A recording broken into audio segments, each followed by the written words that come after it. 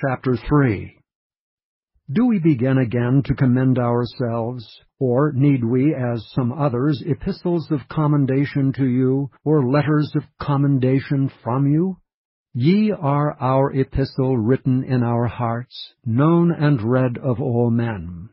Forasmuch as ye are manifestly declared to be the epistle of Christ, ministered by us, written not with ink, but with the Spirit of the living God, not in tables of stone, but in fleshly tables of the heart. And such trust have we through Christ to Godward.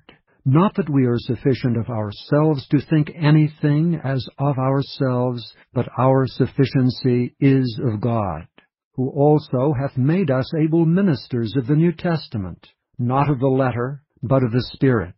For the letter killeth, but the Spirit giveth life. But if the ministration of death, written and engraven in stones, was glorious, so that the children of Israel could not steadfastly behold the face of Moses for the glory of his countenance, which glory was to be done away, how shall not the ministration of the Spirit be rather glorious? For if the ministration of condemnation be glory, much more doth the ministration of righteousness exceed in glory. For even that which was made glorious had no glory in this respect by reason of the glory that excelleth.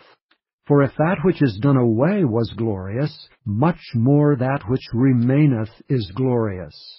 Seeing then that we have such hope, we use great plainness of speech, and not as Moses, which put a veil over his face, that the children of Israel could not steadfastly look to the end of that which is abolished, but their minds were blinded. For until this day remaineth the same veil untaken away in the reading of the Old Testament, which veil is done away in Christ.